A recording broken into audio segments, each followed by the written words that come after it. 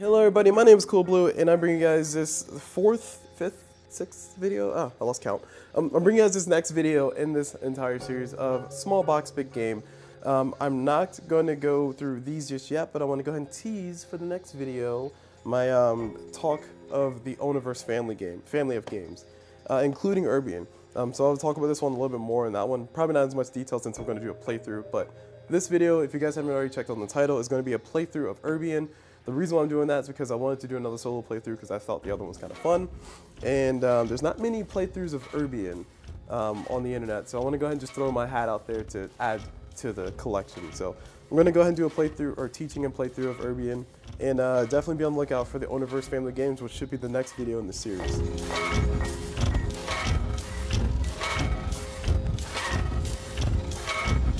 So let's go ahead and start this discussion of Urbion. So I'm going to do a playthrough of Urbion, so I'm going to set it up here all nice like. But first I want to go ahead and explain the game because this game does get a little messy and a little confusing visually speaking, but it's a relatively straightforward game. It's kind of math the game. That's the best way to explain it.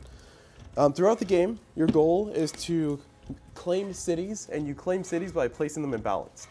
Once a city is imbalanced, but meaning that it'll have both, so meaning that it'll have a equal amount of numbers on both the top and the bottom side. So one side will be positive, and the other side of it will be negative.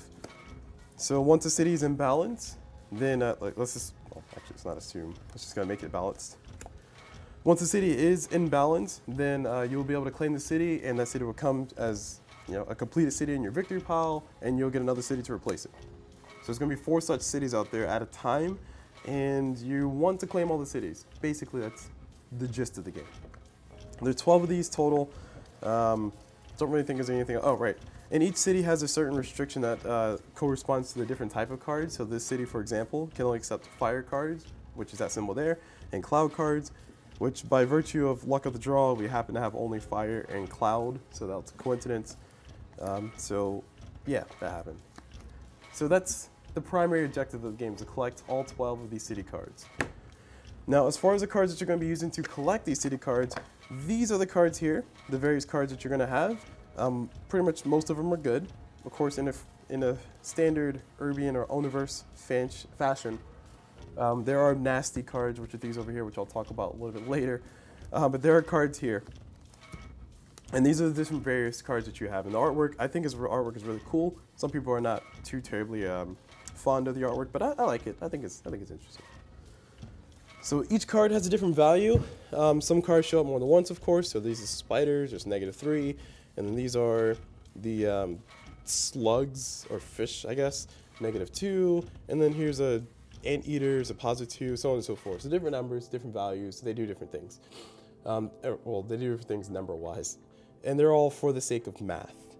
On your turn, you can choose to do one of 2 things on your turn. You can choose to either play a card into the play area or discard a card. Now, when you play a card into the play area, you have to, of course, follow the rules of placement. So, for instance, if I want to play this 1 fire here, I could do that.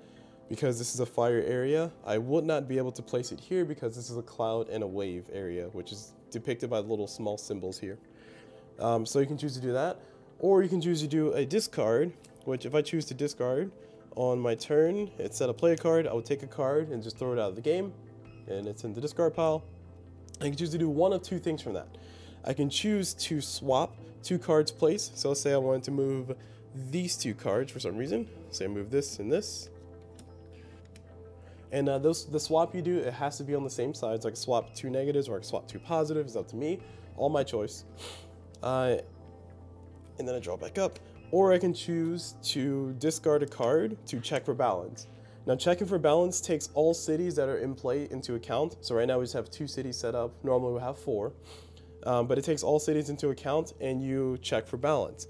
Checking for balance checks to see if anything is equaled out. So for instance, this one is currently set to be equaled out. So this is -2, -1, then a +2, +1. That's 3 on both sides, so it's 0 total in the middle. And that means that I can claim this city as a victory point. And I have 1 more city towards my goal. And another city comes out. And the next thing that happens is if you have a situation to where something maths itself out, meaning that if I had this situation, like I'll say for instance, this was already set up, where this is a -2, this is a -3, and then this is a +2. When I discard the card to check for balance, I can also choose to, if I want, to kill cards that cancel each other out. So these two cards here would be able to cancel each other out because they're both 2s by themselves. Or if I had some combination of 3, which I can't find a +1 here. Wait a second. There we go. Or if I had a situation like this, I can choose to say, all right, I'm going to cancel this 3 and get rid of these because that totals out to be 3. And basically continue on playing the game. So those are the options that you'll have when you discard your stuff. Now, of course, in standard Urbion fashion, there are things that show up that kind of, you know, mess up your day. And those things are the nightmare cards. The nightmare cards are the thing you do not want to see. So the nightmare cards only show up when you're about to draw your cards. There are 8 of these total in the deck, and the effect that they have is when they show up, you must choose, or you have to immediately resolve them. Your choices for resolution are one of 3 nasty things. Those things are to either place it out on the city on the higher side, meaning that if I had this situation going on, where this is a +4 over here, and this is a +5, or sorry, -5 down here, and I got a nightmare, I can choose to place this on a city, any city of my choice of the 4 that I have, but I have to place it on the higher side because it's a +or -5. So that would be, if I placed it here, this would become a -5, meaning that this will be a -10 down here and a +4 up here, making it that much harder to actually get the city in balance. So that's one thing I can choose to do. The next thing I can choose to do is I can choose to, if I want, I can choose to discard this card and kill the balance, or kill a city that's in balance. Now when I say kill, I don't actually mean kill, but if there was a city that was imbalanced, so let's say this one was imbalanced before I drew the nightmare, and the nightmare shows up and I say, all right, let me just get rid of a city's balance. So I would remove this city's balance, I would not claim that card at all, and this city will be restarted in the normal starting pattern. And then it just starts over. So that's the second thing that can happen. And the last thing that I can choose to do if a nightmare shows up and comes to mess up my day is I can choose to, instead of taking this into my hand, or sorry, instead of placing out here on the play field or clearing out a city that's in balance, I can choose to discard this card along with 4 other cards from the deck. And then that's it. That's fully resolved. It's done. It's damage. Any nightmares that were revealed in the process of discarding these 4 cards, those would have to be resolved as well. Either I'll have to place them out, or I will have to kill a city's balance, or I have to do the same thing again. So nightmares speed up the game a lot. There's 8 of these in this deck, and as far as the deck is concerned, there's not a lot of resources to begin with. I do have card sleeves on my stack of the game, so my stack looks a little bit higher than normal. But just trust me when I say the nightmares show up at the worst possible times, and they mess up all kinds of stuff, wrecking all kinds of havoc. That's basically the game. So that's the overview of how to play the game. Let's go ahead and jump into the actual playthrough. So I'll set it up and we'll get started here. Alright, so we have everything set up. I shuffled up the cards. I'm going to go ahead and talk through the actual dealing out of the things because I do feel like it's important to know how to actually put stuff out here. So let's go ahead and go through the setup. Basically, the first thing you do is you take 4 cities, so 4 cities from the city stack, and you place them up, face up. I like to place mine sideways. You can place yours whatever orientation fits you the best, whatever makes you happy, whatever feels right. And I'll zoom in a little bit more, so I don't need that much space. We have our city set up here, and now we do the initial filling. Now the initial fill, we deal out the cards before we deal our cards to ourselves, and in the start of the game, any nightmares or any chaos that shows up does not go out into the thing. You shuffle this back into the deck. If I see a nightmare in the initial startup, then I am going to go ahead and reshuffle, or take it out and shuffle it back in. So these are the cards I'm starting with.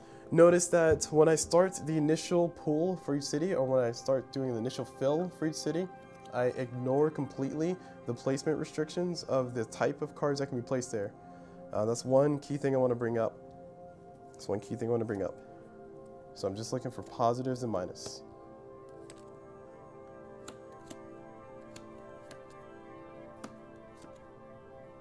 Right, so that's done. Now I'm going to go ahead and deal myself my 4 cards.